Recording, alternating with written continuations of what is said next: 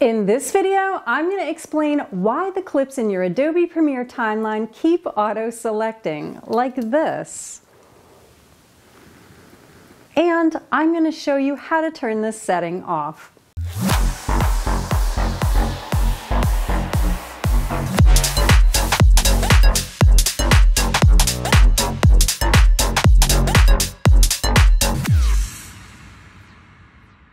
Hi and welcome back to DIY Film with Merle Becker, the channel where I help you make better videos. Before we dive in, I feel it necessary to mention that this is my 100th, yes, 100th full-length video. All right, let's do it. I'm working in Premiere version 23.2.0, so if yours is older or newer, it might look slightly different. So here's what I'm talking about. You're happily scrubbing through your timeline and Premiere is slowing you down because it keeps highlighting your clips as you go.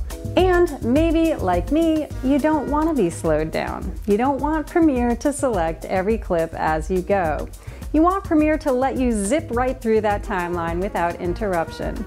So here's why this is happening. In Premiere, one of the default sequence settings is something called Selection Follows Playhead, which makes it do this. So you need to turn it off. And here's how. Click on your sequence in your timeline, go up to the sequence menu, and then take the check mark off of Selection Follows Playhead. And now when you whiz through that timeline, Premiere won't be selecting every darn clip as you scrub. Done and done. I'd like to know what you think. Do you like this Selection Follows Playhead feature? And if so, when do you use it? Or do you prefer to leave it off like me? Leave a comment below. And if you like this tip, please give the video a thumbs up, subscribe, and hit the bell so you know when the next one is posted. And I will catch you next time.